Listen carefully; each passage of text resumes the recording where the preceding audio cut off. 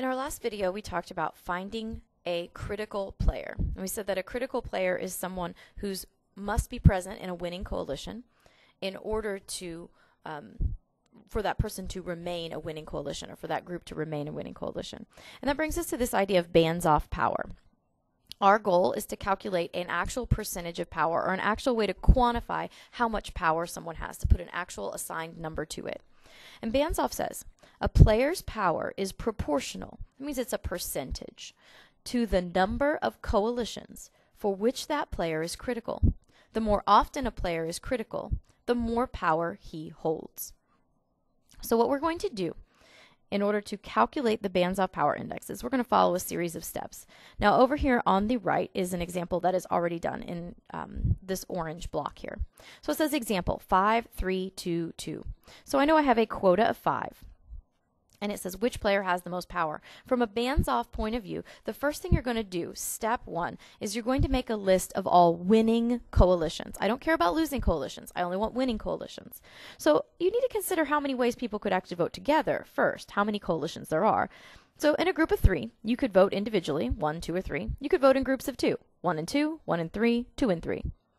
You could also have the grand coalition, which is 1, 2, 3. And if I go through, I know that player 1, player 2, and player 3, none of these people have enough votes to meet the quota by themselves. No one is a dictator, so I need to look on at 2 players. 1 and 2 have 5 votes. That's a winning coalition. 1 and 3 have 5 votes. That's a winning coalition. But 2 and 3 only have 4, so that's a loss. 1, 2, and 3, the grand coalition has 7. But the grand coalition technically should always be a winning coalition because the quota can never be more than our total. So it's impossible for the grand coalition to lose. All right, so here are my winning coalitions. That's step 1. Step 2. I am going to determine which players in each of these coalitions are critical, and you need to note them in some way. You need to circle them, underline them, highlight them, something to make them stand out. So I'm going to take these 3 coalitions and I'm going to recopy them, or it's already recopied down here. And just to make my life a little easier, I'm going to copy this because when I scroll down, I'm going to lose that picture. Okay. All right. So I'm going to go down and I'm going to figure out in these coalitions which players are critical. So when 1, 2. 1, 2 has a total vote of 5. That's exactly the quota. So if any player drops out, that means that we are going to have a losing coalition. So player 1 and player 2 are both critical. With player 1 and player 3, again, their votes add up to exactly 5. So if either of these guys decide to say no or change their mind, my votes are going to drop below the quota. 1, 2, and 3, however, add up to 7. So if I take out player 1, 2 and 3 only have 4 votes. That's not enough to meet the quota, or that becomes a losing coalition. So player 1 is critical to that win. If I take out player 1, I don't have a winning coalition anymore. Circle him. If I take out player 2, player 1 and player 3 still have 5 votes. That's enough to meet the quota. If they can meet the quota without player 2, it means that player 2 is not critical. If player 2 is not critical, you're not going to circle him, or highlight him, or underline him, whatever you've decided to do. And if player 2 isn't critical, then player 3 isn't going to be critical either because they have the same number of votes. So here are my critical players. Player 1 and 2 in the first coalition, 1 and 3 in the second coalition, and player 1 in the third coalition. That brings me now to step 3. In step 3, what I want to do is I want to count the number of times that each player is critical. So I am looking at this and I see that I have underlined player 1, or circled player 1 3 times. And I've circled player 2 1 time, and I've circled player 3 1 time. Okay? And Banzhaf says that the percentage of power you have is a proportion of how many times you're critical. So what I need to do is I need to take these times up and I need to add them together. This is 5 total circles that we made. To find someone's Banzhaf power index now, all you have to do is take and make a percentage of step 3 divided by step 4, where I'm taking the total number of times a player is critical. I want to say that player 1, or the Banzhaf power index for player 1, is 3 out of 5. They were circled 3 out of the 5 total circles, or in other words, that's 60%. Player 2 was circled 1 out of the 5 times, so player 2 has a Banzhaf power index of 20%. And player 3 was circled 1 out of 5 times, so he has a Banzhaf power distribution of 20%. So I can look at this now and actually have a quantifiable amount of power now. I know that player 2 and player 3 are equal in power, and up here that makes sense because they're equal in votes. I also know that player 1 is 3 times as powerful as player 2, even though up above he only has 1.5 times as many votes. So we can actually have numbers on these. These are things that we can compare. This is called the Banzhaf Power Index, 3 out of 5, 1 out of 5, 1 out of 2. And usually we refer to the Banzhaf Power Distribution as the percentage that is associated with that. So remember, to find a percentage, you take top divided by bottom, multiply by 100, and get that percent. Let's go ahead and find the Banzhaf Power Index for this weighted voting system, or the Banzhaf Power Distribution that goes with it. So the first thing I want to do, step 1, is to find all of my winning coalitions. I notice there are 3 players, so I'm going to start off by writing out all the possible coalitions. I know that I could have player 1, player 2, or player 3 by themselves. I also know there could be groups of 2. Player 1 and player 2 could vote together. Player 1 and player 3 could vote together. Player 2 and player 3 could vote together. And I could have the grand coalition of player 1, player 2, and player 3. These are all the subsets of my 3 players. Okay, there's no other way we could group these together except for perhaps to say the empty set, and obviously that would be a losing coalition. So step 2, I'm going to go through and I'm going to mark off, step 1 still, I'm finding my winning coalitions. I'm going to mark off all my losing coalitions. Losing coalitions would be coalitions that can't meet that 101. So obviously, player 1, player 2, and player 3, no one is a dictator, so no one can meet the quota on their own. 1 and 2 put together have plenty of votes to meet the quota. 1 and 3 have plenty of votes to meet the quota. 2 and 3 add up to exactly 101. That's still a winning coalition. So winning, winning, winning. 1, 2, and 3, the grand coalition, is always a winner. So I have 4 winning coalitions. Step 2, look for critical players. We're going to take time and subtract them out one at a time. If I take out player 1, player 2 drops below the quota. So player 1 is critical. If I take out player 2, player 1 only has 99 votes. That's a loss.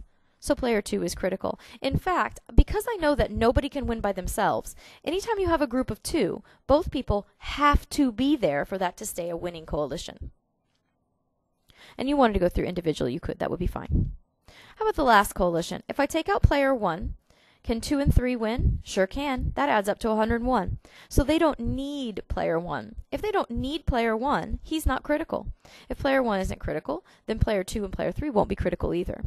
So while we circled everybody in the first 3 winning coalitions, there aren't any critical players in this last coalition. Next, I'm going to add up how many circles I made. 1, 2, 3, 4, 5, 6. So there are 6 total critical players, 6 total circles. And that means I'm going to go through and give everyone a percentage out of 6. Player 1 is something out of 6. And player 2 is something out of 6. And player 3 is something out of 6. Okay. So 1, 1, 2, 2 out of 6. 1, 2, 2 out of 6. And 1, 2, 2 out of 6. So each player was circled 2 out of the 6 times. That's 1/3, or 33 1/3%. So this is very interesting because what this tells me is that these 3 players, according to Banzhaf, are equally powerful. Equally powerful. Equal. Same amount of power. But when you look at their votes, that's not what's represented at all. 99, 98, and 3. Imagine you were going to buy a TV and you chipped in $99, your best friend chipped in $98, and your other best friend chipped in $3. You wouldn't expect him to have the same amount of control over that television as you did. He only put in $3. You put on almost 100. But yet, according to this quota, because of the nature of this quota and because of the nature of this weighted voting system, everybody has equal power. So somebody contributing $3 or buying 3 stocks is the same as somebody contributing 99. So what this tells me is that because the percentage of votes is so far off of the percentage of power, this is a very poorly constructed weighted voting system. This was not thought out very well. The number of votes do not truly represent the power of each player. Okay, next example. Okay, this time I'm going to go through and try to find the Banzhaf power distribution for 4, 3, 2, and 1.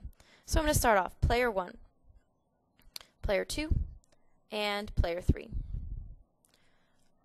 We could have player 1 and player 2, player 1 and player 3, or player 2 and player 3. We could also have 1, 2, and 3. And the first thing we're going to do after we write them all down is we're going to cross off the losers. Nobody can win on their own. 1 and 2 only adds up to 5. That's a win. 1 and 3 adds up to 4. That's a win. 2 and 3 only adds up to 3. That's a loss. I'm going to cross them off. 1, 2, and 3 is always a win, always the grand coalition. Next, I'm going to look for critical players. Critical players, I know nobody can win on their own, so if you're in a group of 2, both of you have to be there.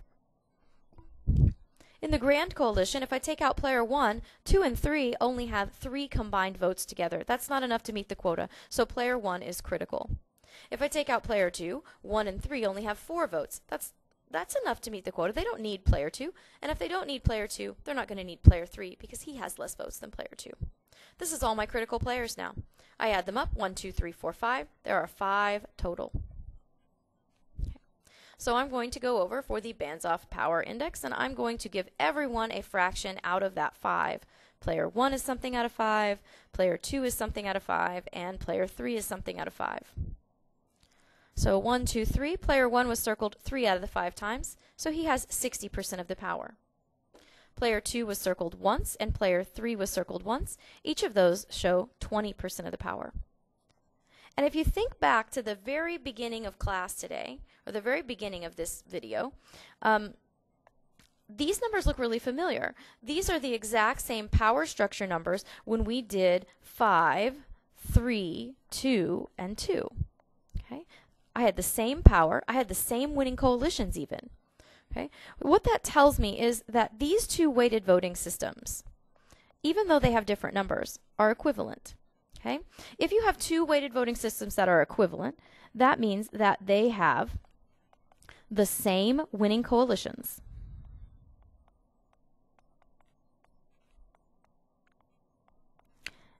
And the same critical players.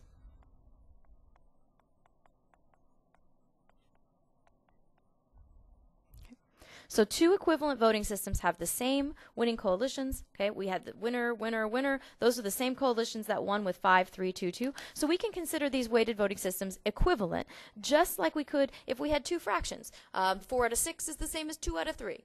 Okay, they don't look the same, but for all intents and purposes, they have equivalent weighted voting systems. They mean the same thing. There is one more video, part 3.